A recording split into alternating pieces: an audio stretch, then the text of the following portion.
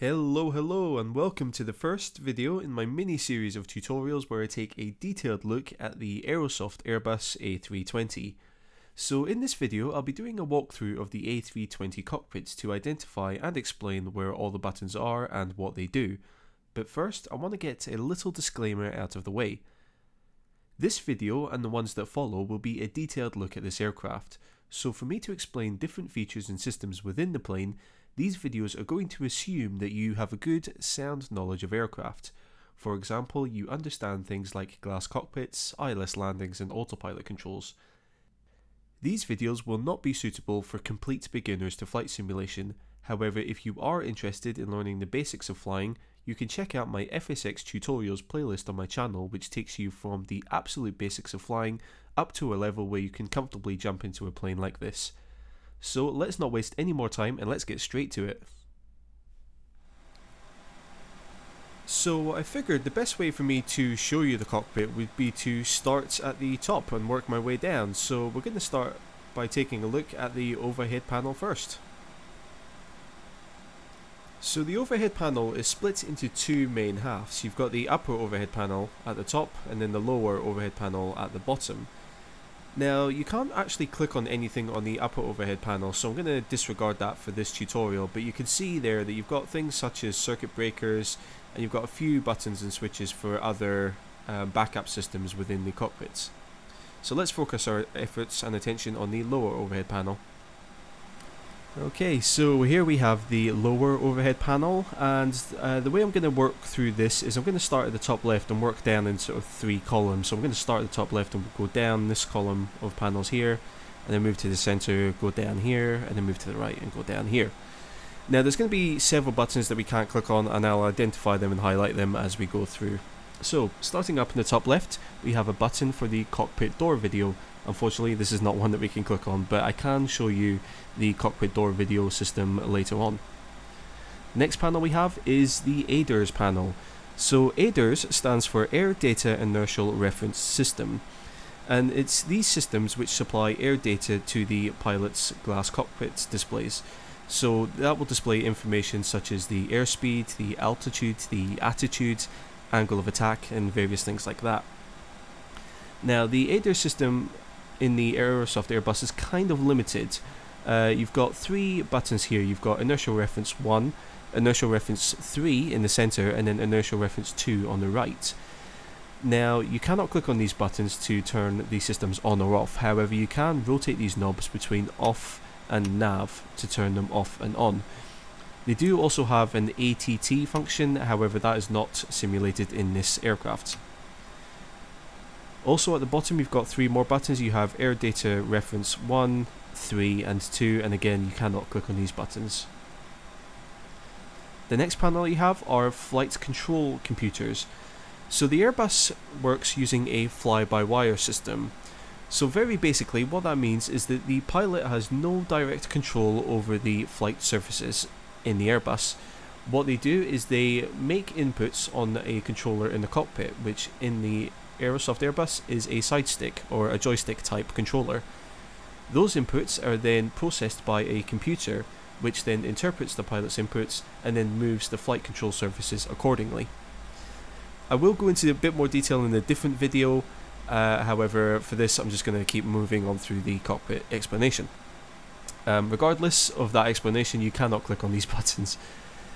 The next panel you have is an evac panel. So in the event that the pilot commands an evacuation of the plane, he can click a couple of buttons here which will sound off various alarms and enable things such as the emergency lighting system and emergency lights above the doors. Again, in this cockpit you cannot click on any of these buttons. Next you have an emergency electrical power panel. In the event that the main power systems become compromised in any way, the pilot does have several options here to use a backup system. However, these buttons are not simulated in this aircraft.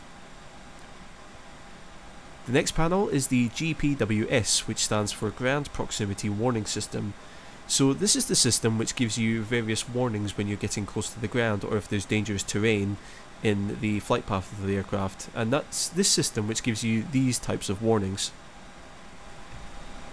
Flight slope. Pull up.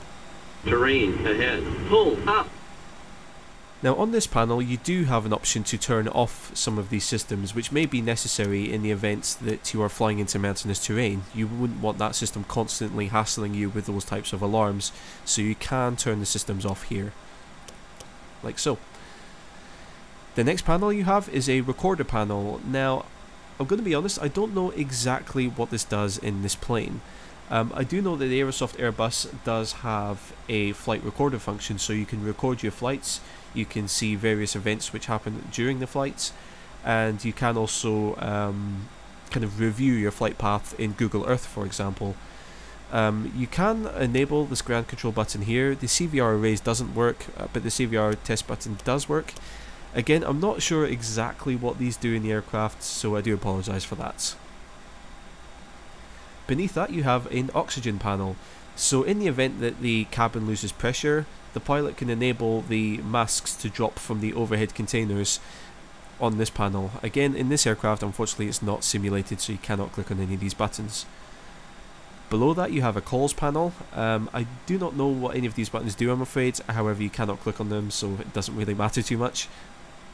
And then finally on the bottom left you have a rain repellents button, which doesn't work, and then you have a wiper knob which does work, so you can have the wiper switched off, you can have it slow. If you have a look down there you can see the left hand wiper is moving, and then of course fast if you're in particularly bad weather. So let's move on to the central sort of column of panels now. So at the very top you've got your engine and APU fire warning systems. Now I've reviewed a couple of real world A320 training videos and simulator videos, and you can push and manipulate these big red fire buttons here. However, in the Aerosoft Airbus you cannot do anything with them. The best you can do is hit the test button, which will cause this to happen. So you can certainly be warned of a fire, but it doesn't look like you can do anything about it, sadly. Anyway, moving on to the next panel, you have the hydraulics systems. So in the Airbus you have 3 different hydraulic systems labelled green, blue and yellow. And this panel allows you to enable or disable the pumps for those hydraulic systems. So you have engine 1 pump here, you've got this coverage switch which doesn't work, and then in the centre here you've got an electrical pump, and this is probably the only guarded switch in this aircraft that you can use that I'm aware of. So it's very touchy. You have to get your mouse cursor right in the very centre to get it to flip up like so, and then you can use the button underneath that and close it again like so. On the right hand side you've got your engine 2 hydraulic pump. You also have an electrical pump for pressurizing the hydraulic systems, and then here you've got the PTU, which is the power transfer unit. So if you've ever been on an Airbus and you hear this weird mechanical sort of barking sound, sort of like this,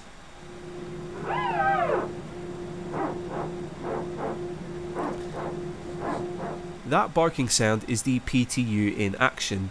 And the purpose of the power transfer unit is basically to make sure that each of the 3 hydraulic systems have adequate pressure to function normally. So in the event that maybe only one engine is running or there's some sort of problem, the power transfer unit can transfer hydraulic pressure between the different systems to make sure that they're all pressurized and all working as expected. Underneath the hydraulics you've got the fuel pump page, or the fuel pump panel rather. So this allows you to enable or disable the various fuel pumps within the plane. So on the left hand side you've got your left tank pumps, you've got 2 of them there. You've got 2 pumps in the centre tank there, and then between those 2 buttons you've got a manual mode selector. So in the Airbus most of the systems are automated and will automatically change depending on what's needed. If the computers determine that there's a problem, then they can automatically resolve the problem without too much input from the pilot.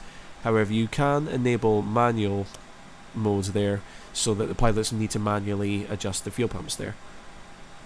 Just above that you also have a cross feed, which allows you to take fuel from one side of the plane and feed it to the other, and then on the right hand side you've got 2 more fuel pumps for the right fuel tanks.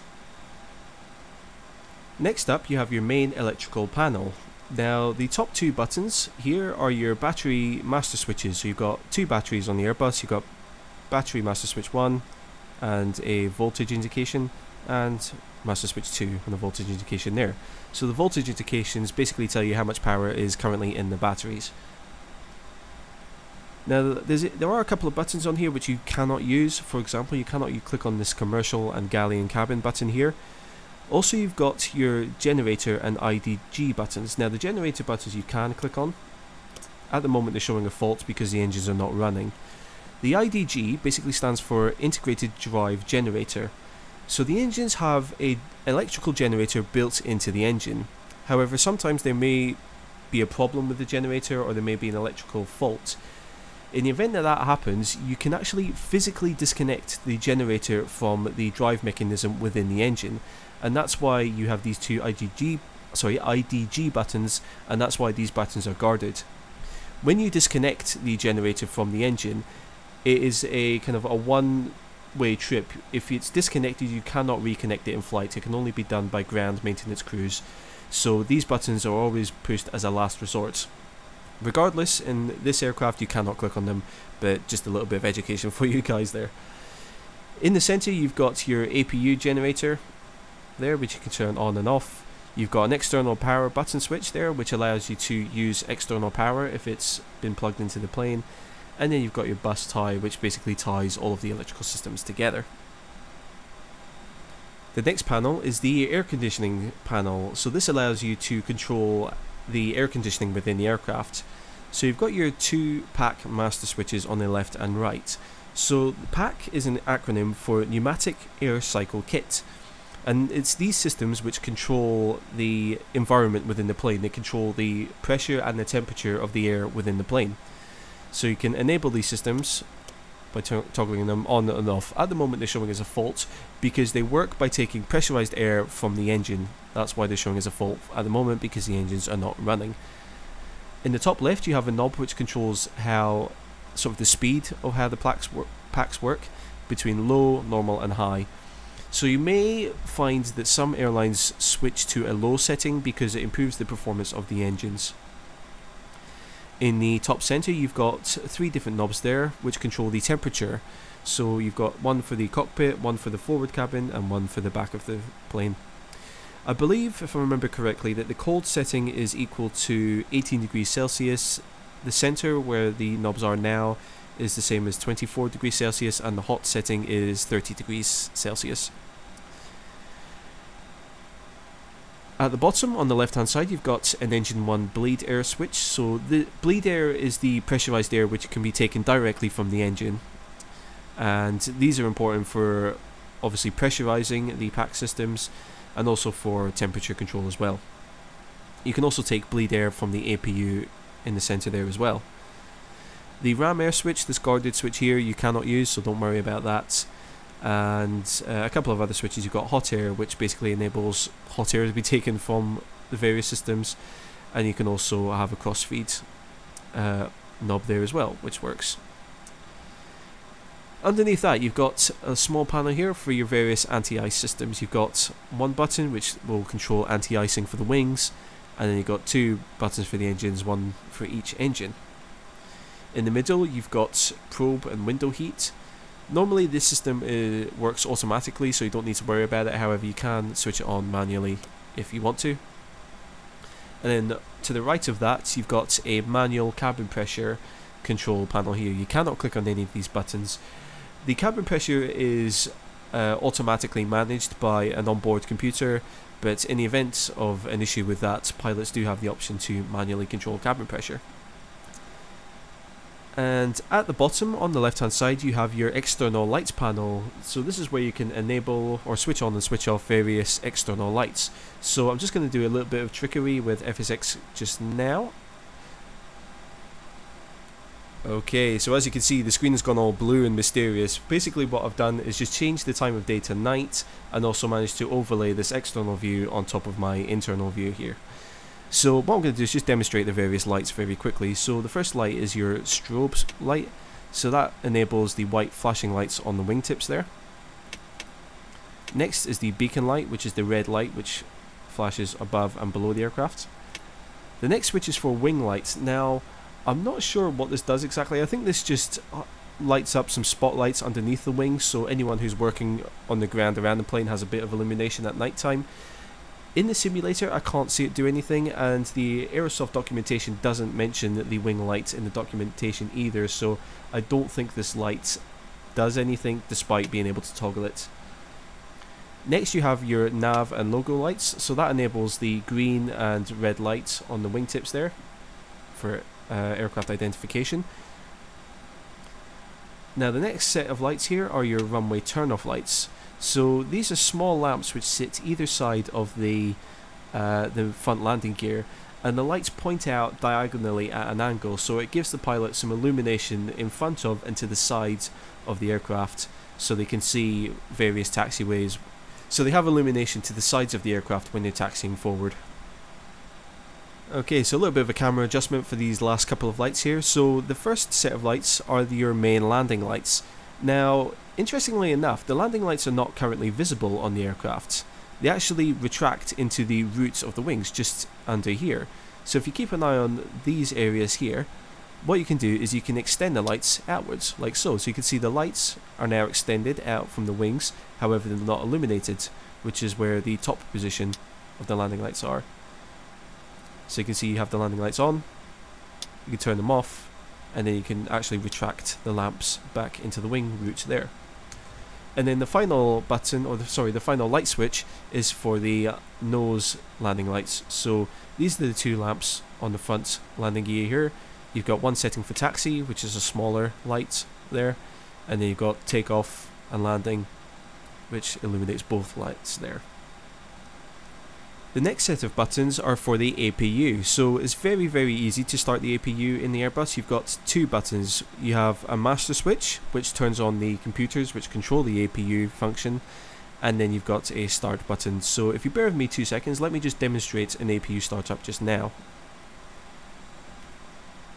Okay, so what you can see up here is one of the central electronic displays in the cockpit. Now what happens is when we enable the APU master switch, that basically turns on the APU computer and it automatically flicks this display onto the APU. Give that a few seconds and you see we get a message which says flap open. Basically the APU is a mini jet engine which sits right in the very tail of the plane. And here we need to wait for a message which says flap open. Basically there's a little flap on the underside of the tail which opens up to allow air to flow into that mini jet engine. So once we've got confirmation that that's open, we can hit the start switch and you can see that the APU begins to speed up. So you've got your end percentage, which is basically the speed that the APU is running at. That will proceed up to 100%. And then you've got your exhaust gas temperature here, which usually jumps up very quickly to about 800 degrees Celsius and then should drop back down as the APU begins to run normally.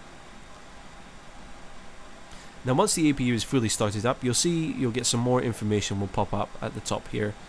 You can see that the APU has its own generator, so it can provide electrical power to the rest of the plane.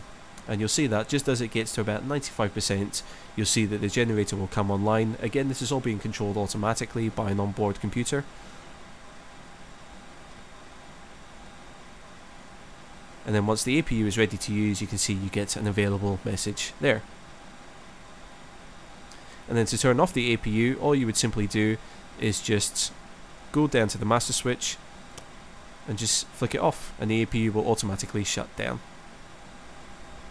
And then the final section of this central column all relates to internal lights. So for example, you've got an overhead integrated light here. Now this looks like a knob where you can control the intensity of the lights. Actually it's more of a digital, it's only on or off.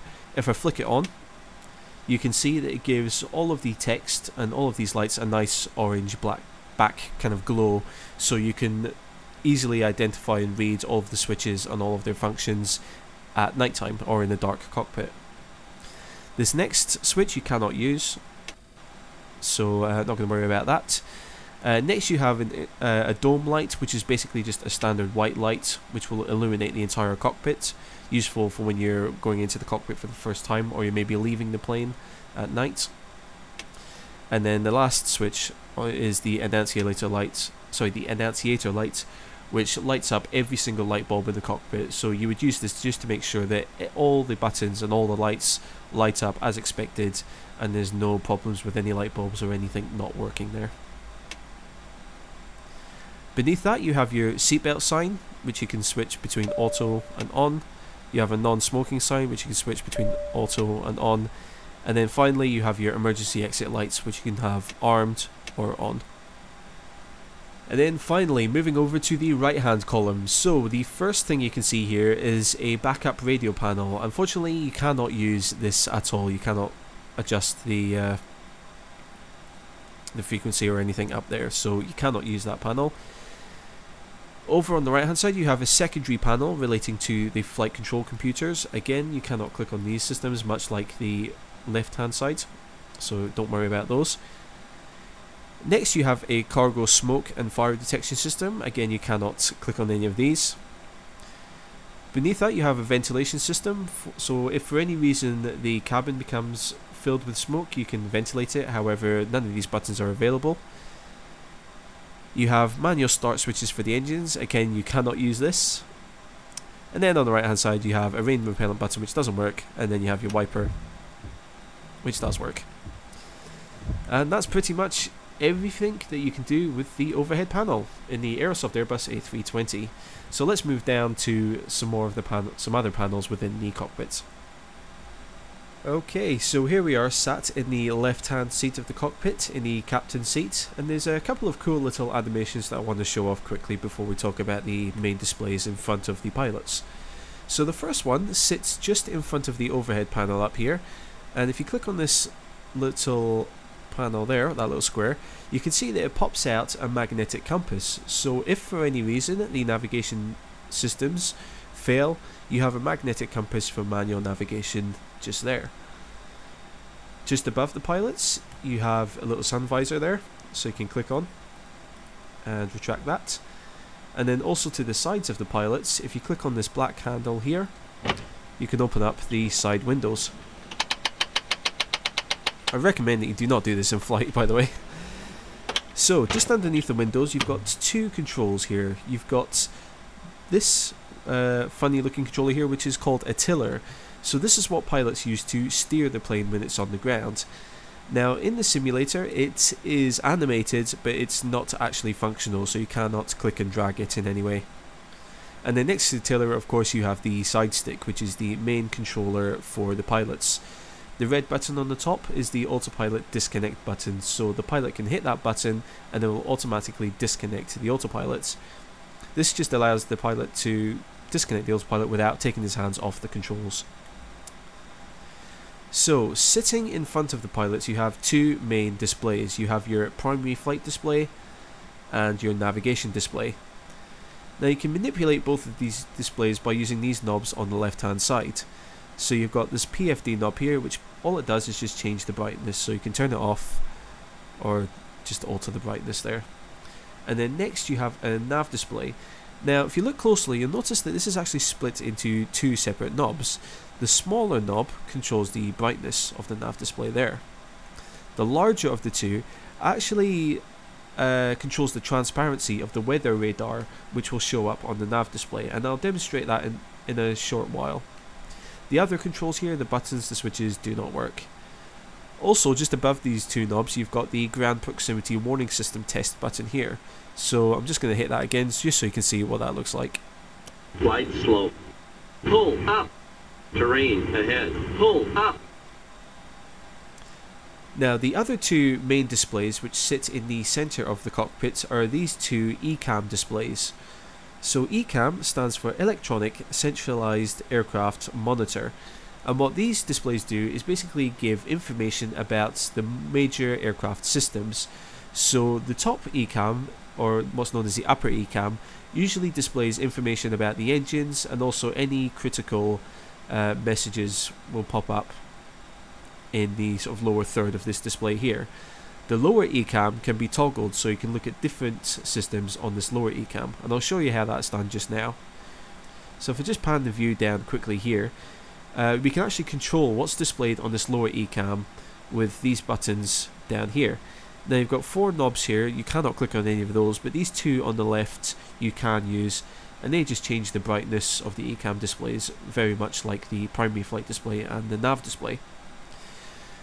So most of these buttons, if not all of them, you can click on. So basically these just display different pages on this lower ECAM. So at the moment it defaults to the door page, so it shows you what doors are open and what doors are closed.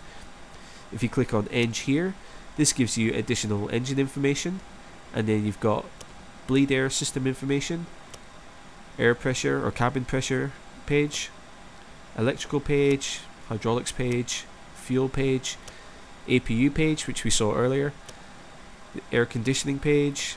Again, we've got another door page there, wheel information, and also flight controls there. And you can also click on the button again so that none of them will light up, and the plane will default to the most appropriate page for whichever stage of flight you're in. Also, for a fun little fact, if you click this red emergency cancel button, it brings up a nice little credit screen, so we can thank everyone who helped work on this aircraft. On the bottom here you've got a status page, so that usually brings up or shows you if there's any major problems. Usually it says it's normal. And you've also got a recall button, which will bring up any error messages which need to be investigated. So also in the center of the cockpit you've got several other instruments and buttons and various things. On the left hand side here you've got a standby flight display, so this gives you information about your speed on the left, altitude on the right, and you can change the barometric pressure setting by rotating that knob there. You can also enable an ILS landing system on that as well, so it's pretty much an all-in-one standby instrument. On the left hand side here you can see that we've got a terrain on nav display button. So what we're going to do is just flick to another view very quickly so I can demonstrate this here. So if I click this button on, what that does is that prompts the radar in the front of the plane to draw the terrain around the aircraft. Now remember I said that the second knob over here controls the transparency of the weather radar. Well, it also works for the terrain radar as well. So if I roll that down, you can see that the terrain overlay gets very dim and then very bright. So you control the overall screen display with the small knob, or the screen brightness with the smaller knob, and then either the weather or radar information with the larger knob there. Also to the left of the ECAMs you have a standby VOR or ADF instrument here, which is a more analog version, so it's not a digital version, it's more of a classic VOR and radio instrument there. And then just underneath that you've got this little unit here. Now this is not simulated in this aircraft, but this unit is called the DCDU, which stands for Data Communication Display Unit. You might also hear this be called an ACARS unit, which stands for Aircraft Communications Addressing and Reporting System. So this unit is used to transfer messages which are sort of non-urgent to the aircraft, so things like METAR reports, or if an airline needs to send a non-urgent message to the pilots, they can send it through this system here. On the right hand side, up at the top, we've got our landing gear indicator lights to begin with. And then beside that we've got a brake fan, so if the brakes get too hot for any reason, you can enable the brake fan, which will start up a fan which sits in the wheel hubs to cool off the brakes. And you can see that as we turned on that system, we got a little notification on our ECAM display here telling us that the system is enabled and active. Beneath the landing gear indicators you've got your auto braking selection, so you can select low, medium or maximum pressure. Beside that you've got a toggle switch for the anti-skid and nose wheel steering, so you can toggle that on or off as needed. And then we've got a second button for terrain on nav display. As you can see, the terrain on nav display enables both nav displays there. Next to that you've got a simple digital clock which can be used for additional timing. And then underneath that you've got the landing gear lever, which is a standard up or down, there's no intermediate position there. And then beside that you've got the brake pressure gauge there. There is one more panel which sits in front of the pilots, and that is this thin strip of buttons and controls here. Now this is known as the glare shield. So let's start on the left and work our way across. Now there's two buttons here, and you cannot click on them, and I'm not sure if they light up at all, but you cannot seem to do anything with them. I don't remember seeing these light up while I've been flying the plane, so I'm not sure if these are simulated or not. These two buttons, the ones which are one on top of the other, are simulated. These are your two warning lights. So the top one is your master warning, and the bottom one is your master caution light. So the master warning lights up in red when there's a significant problem that needs to be dealt with, and then you've got your caution light which lights up in yellow when there's an issue. So I can demonstrate the master warning just now by initiating a fire test.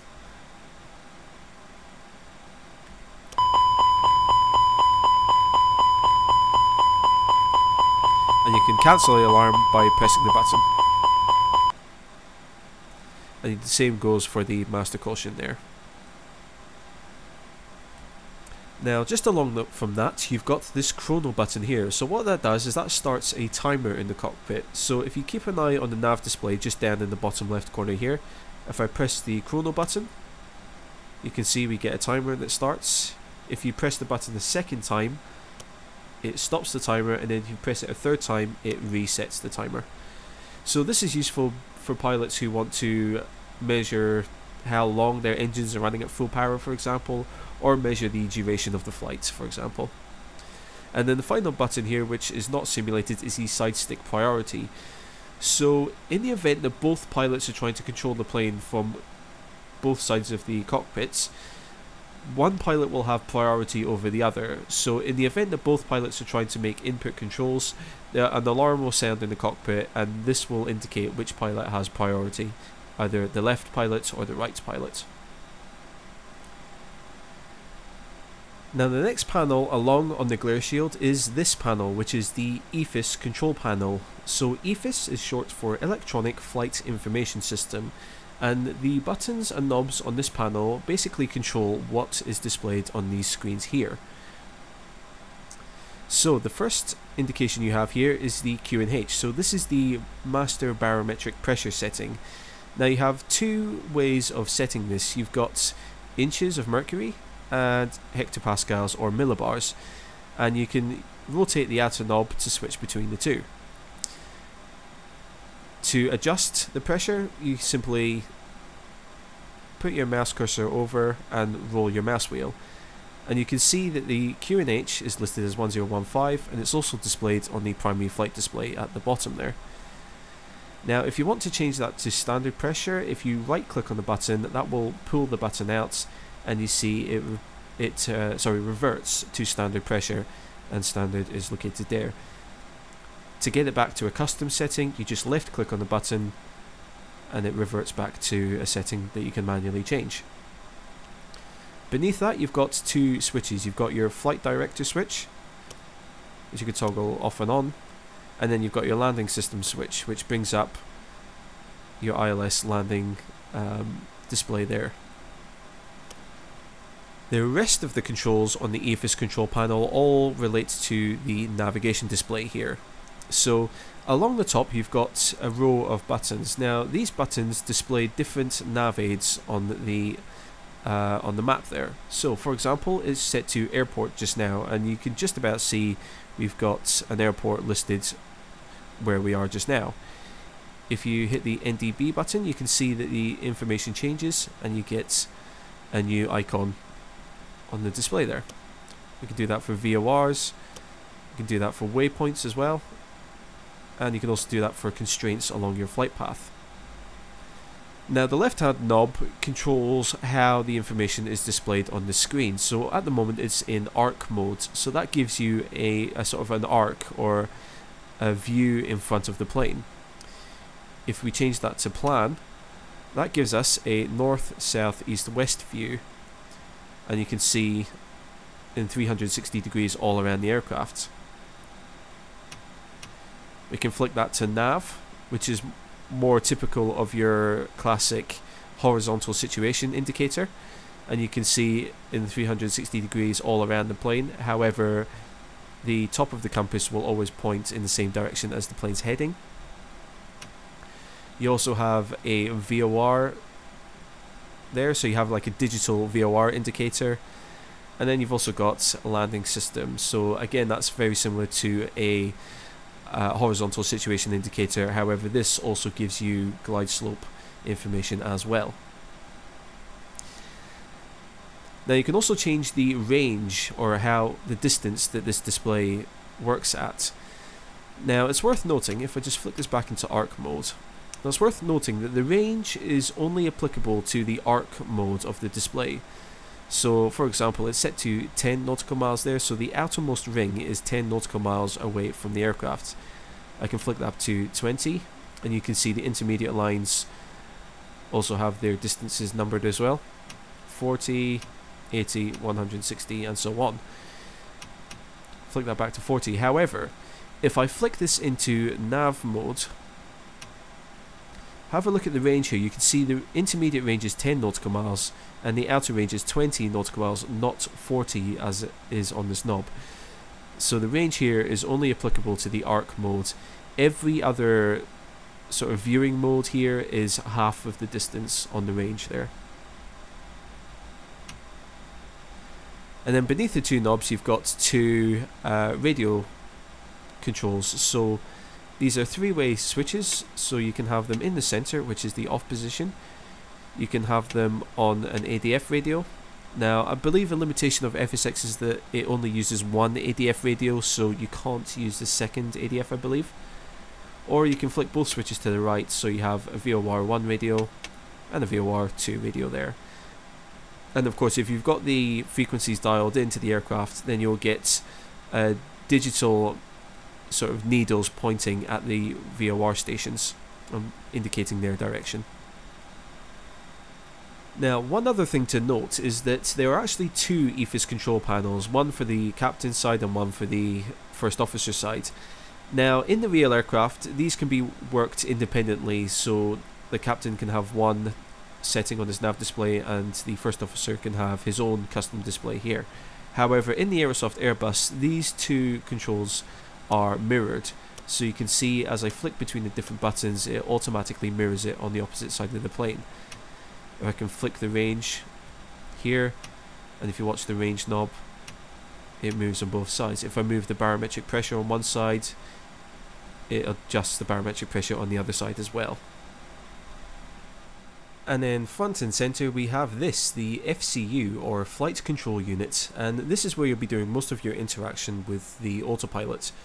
So you can see it's like any other standard autopilot panel. You've got speed here, which you can adjust with this knob. You've got heading, altitude and vertical speed. Now there's several other auxiliary buttons here. You've got a button to switch between speed and Mach, hold. You've got a heading and track mode, or vertical speed and flight path angle. Now I'm not 100% sure how this track and flight path angle mode works. I do know that it's used for non-precision approaches, so I'll definitely be looking into that in a future video. And then on the right here we've got a metric altitude here. So what this does is this brings up the altitude in meters. Now it doesn't actually do that here on the autopilot panel, but if I go across to the primary flight display there, you can see that it has the altitude listed in meters there as well. So that's how you can change between, or that's how you can measure your altitude in meters or feet. Beneath those you've got several square push buttons. You've got a localizer hold button there. You've got autopilot 1 and 2 and an auto throttle there. You've got an expedite button which doesn't work, and then you've got your approach hold button there. Now there's one other feature on the autopilot panel that you need to be aware of, so I'm just going to adjust the view quickly just so I can show this off. Okay, so what you can see on the lower half of the screen here is the view of the FCU from the captain's seat. Now rather than simply rotating these buttons, what you can also do is push and pull them. So what I'm going to do just now is, if you keep an eye on the speed knob here and watch what happens when I left click on it, you see how it gets pushed into the panel, and then if I right click on it, you see that it gets pulled away from the panel. And you'll notice also that the speed value changed there. When it's pushed in, it's dashed out and it has this little yellow circle. When it's pulled out, when it's pulled out, you see it returns back to a normal number. What is that? Why is that happening? Basically, what you're doing is you're transferring control of the autopilot. You can either tell the autopilot to fly using values that the onboard flight computers are using, or you can fly using the values that the pilots give the autopilot. So the best way to think of this is when you left click, you're pushing the knob into the panel. So what you're doing is you're pushing control of the speed to the plane, and that's why this is dashed out and why you have the little yellow circle indication there, because that is telling you that the plane is going to automatically calculate the best speeds to fly at. And that works the same with the heading as well. So if you want to tell the plane, actually no, I want to fly at a specific speed, you then right click on the knob and pull it out, and then you can then set the speed and the autopilot will automatically fly to that speed. And it works exactly the same with the heading there. So when the heading mode is dashed out and has the yellow circle, that means that the plane will fly the flight path that has been programmed into the FMS. Now it's worth noting that this does not happen with the altitude. The altitude indication is the only number that will not change. However, you can set the altitude and then push this one in as well, so that you get the yellow indication there. So that means that the plane will climb to that altitude in the most efficient manner, or the best way possible. If you right click on the knob and pull it out, then that initiates something called an open climb mode, which means that the plane will just simply get to that altitude as quickly as possible. And then vertical speed, again, you can pull and push, however it works slightly differently.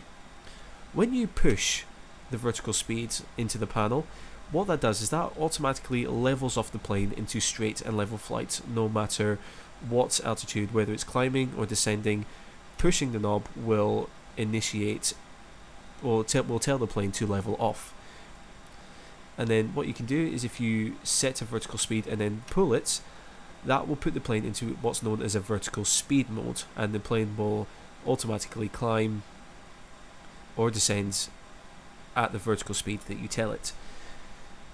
So one other thing to be aware of is that the adjustments that you make on the FCU here will change the mode that the plane is flying in. So what I'm going to do is just bring my view over here to the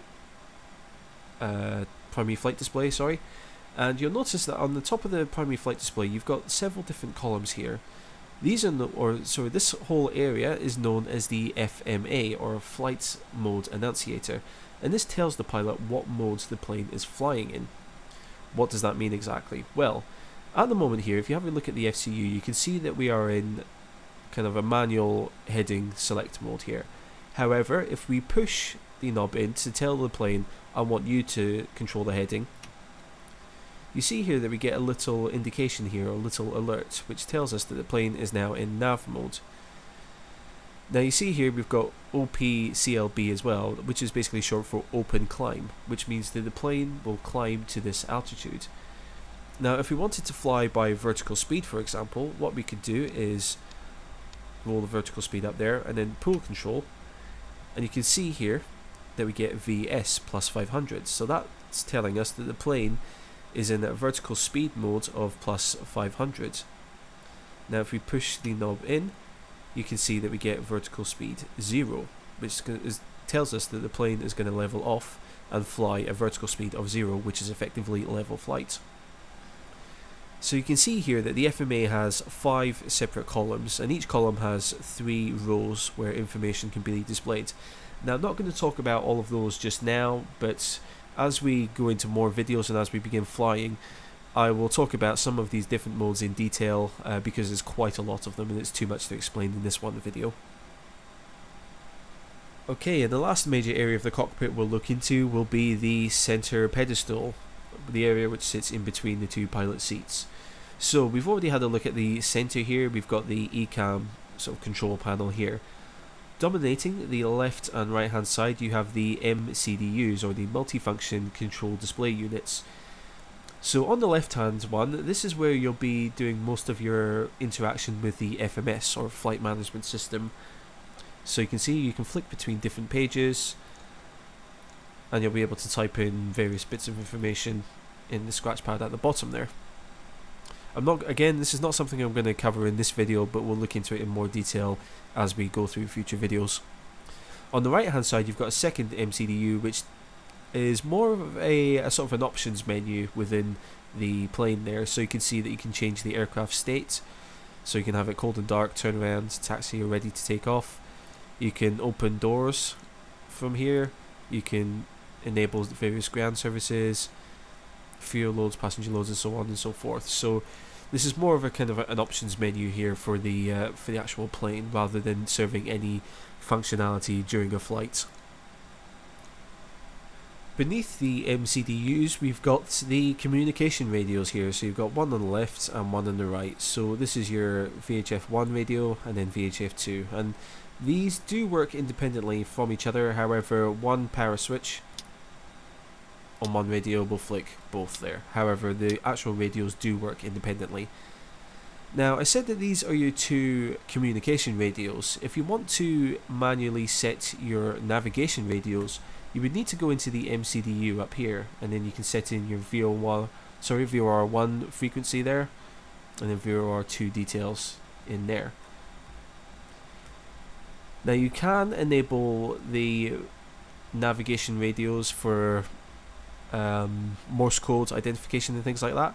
If you right click on these little knobs here, you can switch these on, and that will enable things like the Morse code identifiers to be heard when you're using navigation radios. Most of the other buttons on here you cannot click on. You can adjust the frequency and you can transfer it there between the active and standby boxes, but pretty much every other knob and button is not usable apart from the power switch there. Underneath that, on the left hand side, you have two light switches here. Now these are very similar to the one that we saw up on the overhead panel. When you flick that, it just gives everything a nice kind of orange backlight there, so you can easily identify things on the center panel at night time. And you'll notice here that moving one will rotate both, and it also enables and disables the switch here on the right hand side. Underneath the lights here, you've got the weather radar panel. So this is where you make adjustments to the weather radar, and you can tweak the various settings there to either tilt the radar up or down, or have the radar more sensitive by adjusting the gain there.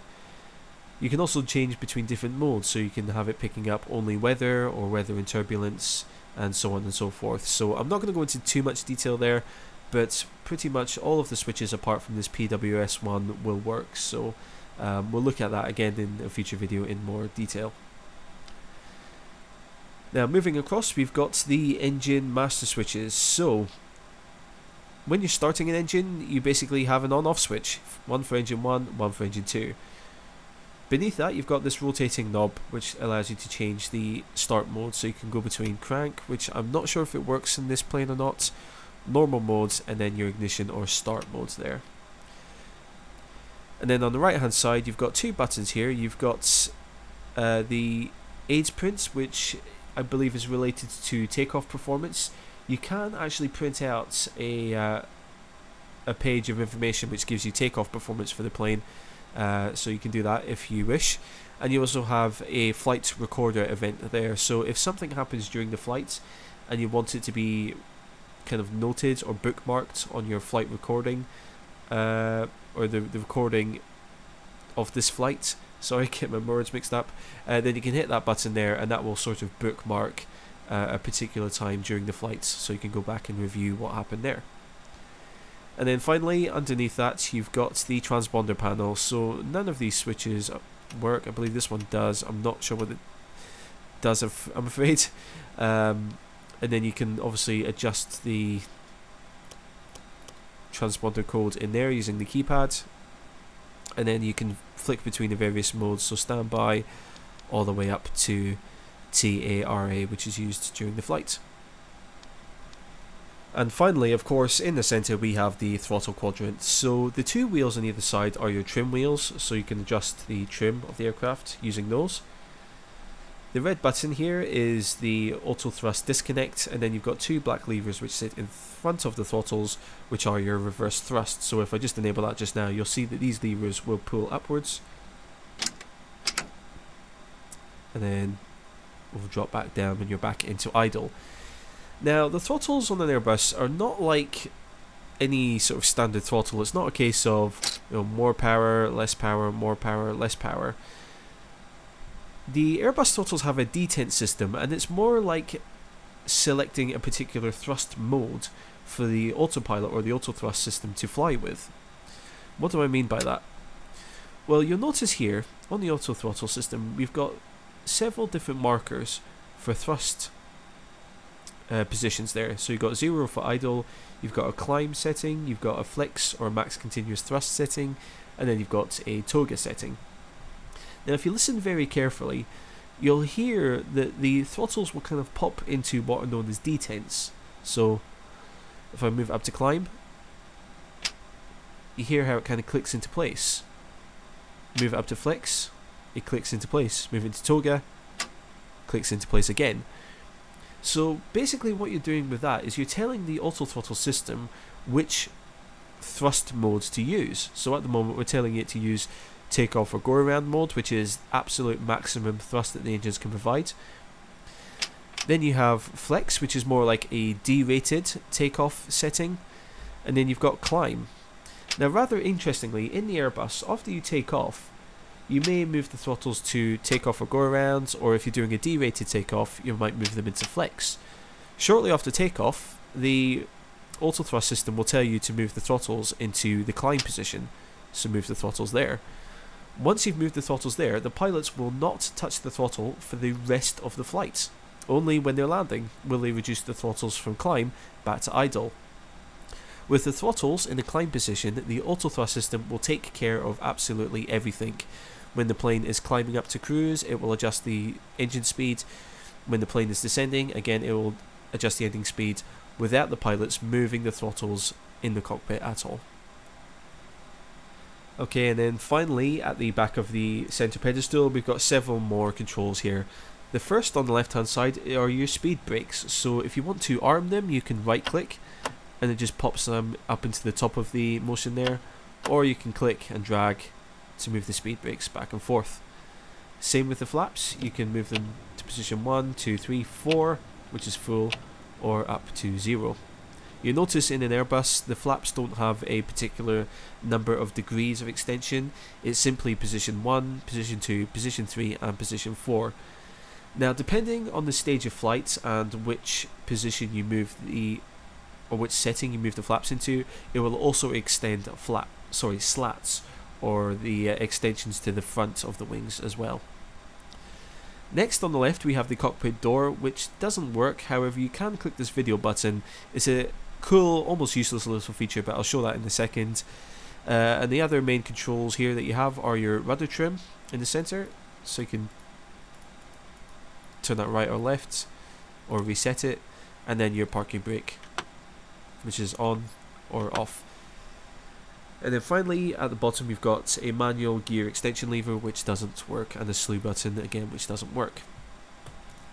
At the very start of the video I talked about a cockpit door button that wasn't available on the overhead panel. This is where you can use it here. So you'll notice if we have a look at the back of the cockpit there, we've got a little TV screen there, and that will show basically what's on the other side of the cockpit door. Now if we press that little button, you can see that we get a little static image there. So I don't think that you get any animation on there, so it's a small bit kind of useless feature there, but you can turn that on. Oops. And turn it off again. And that, to my knowledge, covers pretty much everything that you can do with the Aerosoft Airbus A320 cockpit. So in my next video, what I'm going to do is we're going to take a look at taking this plane from its cold and dark state, which is completely powered off, all of the screens are dead, there's nothing happening. will take that from cold and dark up to a turnaround state where everything is powered on and ready for passengers to board and ready to depart the gates, basically.